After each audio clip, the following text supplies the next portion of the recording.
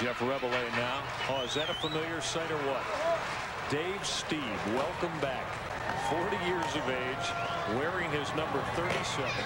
A Toronto Blue Jay Hall of Famer. Rabelais with a drive to deep left. Shannon Stewart will turn that half circle again and go back on the track and pick it off. Birds get 3 in the 8th to close the gap to 7. 13-6 Toronto. Volkswagen save leaders, American League. Troy Percival with his 22 as pass Flash Gordon, who is now in the second spot with 20. John Wetland and Randy Myers 19 and 18 respectively. Volkswagen save leaders brought to you by the Volkswagen Beetle, back to save the world. Now Mike Flanagan is looking kind of longingly out at the mound because Mike is looking at one of his former teammates when he left the Birds, who went to Toronto.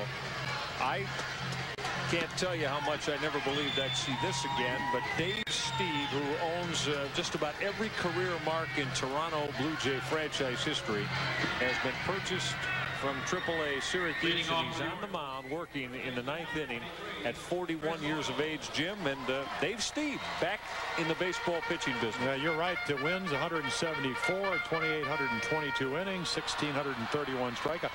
Pitched 30 shutouts. And I'll tell you what, he had as good a slider and a good sinker. Changeup was his 3rd pitch.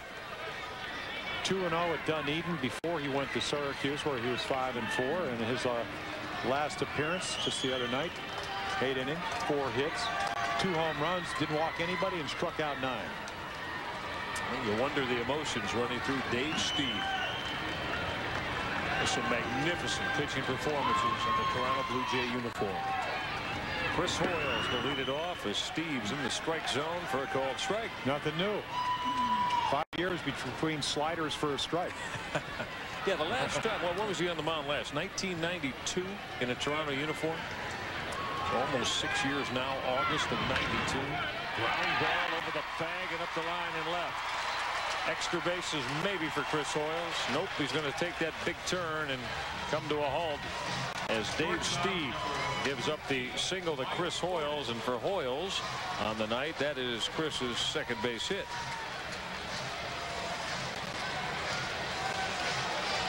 A slider that he doesn't get where he'd like. Hard ground ball by the 3rd baseman. I tell you, same windup.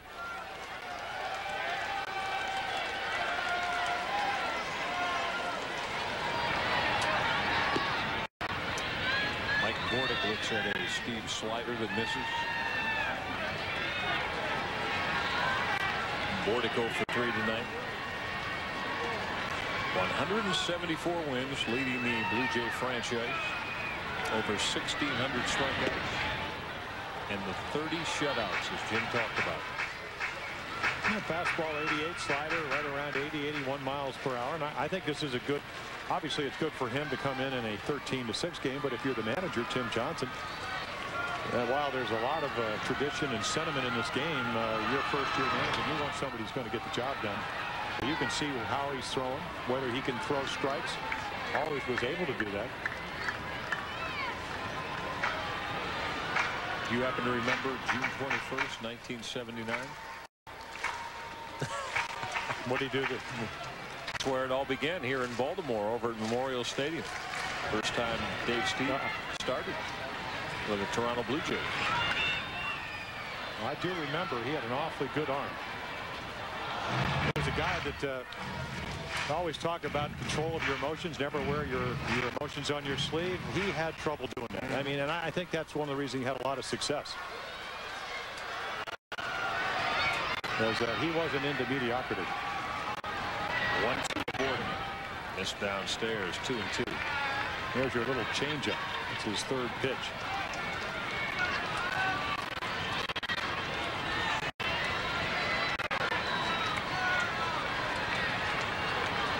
Maybe a little grayer around the edges, but still pretty much the same demeanor on the mound.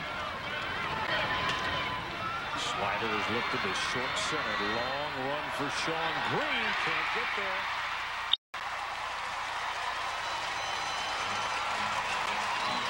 Back-to-back base hits from Hoyles and Mike Bordick.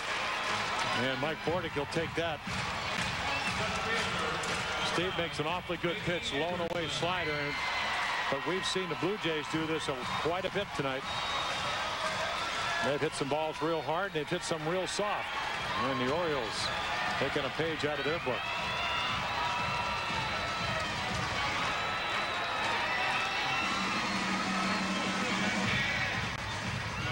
So you face two hitters. It's been about 7 years. One hit a ground ball over the bag, and one hits a looper that falls in. And now you're facing a guy that hit 50 home runs 2 years ago. Reality check everywhere you look in Major League Baseball. Yeah, it's a reality check for Dave and his manager. You know, if the Orioles are to mount something and put 3 or 4 on the board, he's going to have to win a baseball game and go out and hook Stieb.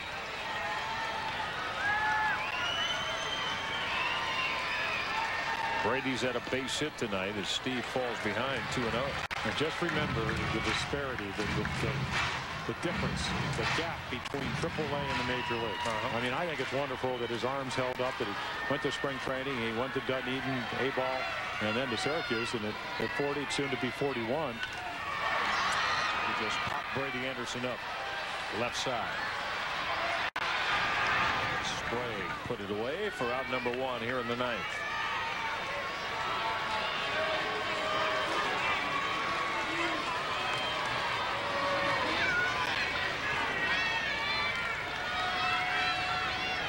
Right fielder, number Jim, you know all about this. You attempted something of the same ilk and tried to come back. I was a little bit older. I was about 5 years older. I'd been out 7 years. He was out 5. A lot of people asking me about that. And I know personally that there were some writers that took shots because they of course, they never ever tried to pitch at a major league level, and they thought it would be amusing to say, you know, midlife crisis, you know, instead of take a vacation, buy on the island, that kind of stuff.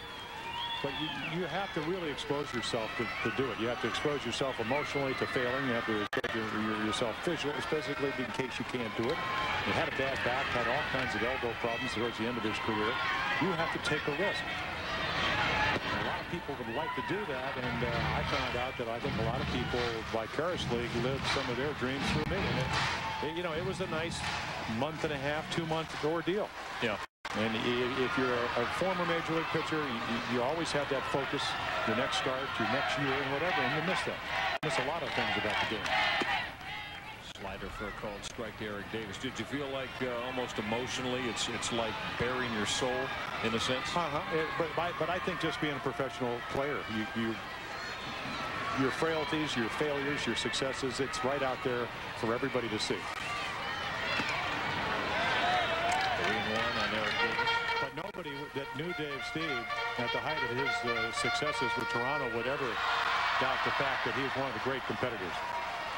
I mean, he was out there to do one thing, and that was to beat you. And God gave him a lot of talents to be able to do that. Davis chased that fastball up and in. 3-2 now on Eric. But if you look at the kind of pitcher he was, and he's still throwing 88 miles per hour. He still has a slider. He still has a changeup. He was a sinker ball pitcher.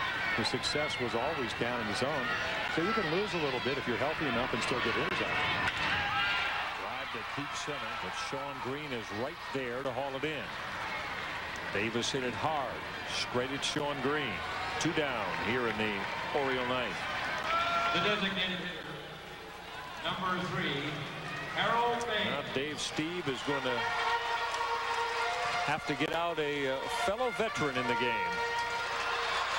A man that has had 3 base hits tonight and driven in 4 of the Orioles' 6 runs. Harold Baines singled in the 1st, doubled in a pair in the 6th, singled in 2 more in the 8th. Yeah, Steve is so new, we don't even have his numbers against Harold Baines, but bouncing ball toward the hole. Gonzalez trying to go the short way, not in time. Graybeck got there a little bit late, and Mike Bordick beat the throw from Gonzalez. Infield base hit, Harold Baines. That is 4 base hits tonight for Harold. And you talk about Bordick being a grinder. Part of grinding it out is when you're down by 7, you run as hard as you can. Otherwise, Baines doesn't beat that out. Alex Gonzalez makes a great play to get to this ball and be able to make an off-balance throw to from short to second. And Bordick already getting there quickly. He's up in his slide. Nice play by Gonzalez. Snap throw. We've seen a couple of those tonight, and Bordick beats it. And that loads him up for the king of SWAT, Lenny Webster. 3 hits his last start. Now Lenny's second plate appearance tonight as he looks at a called strike. He flied out in the 8th. Came into the game behind the plate as Chris Hoyle has moved to first base. Lenny hitting the spot that was started by Rafael Palmeiro tonight.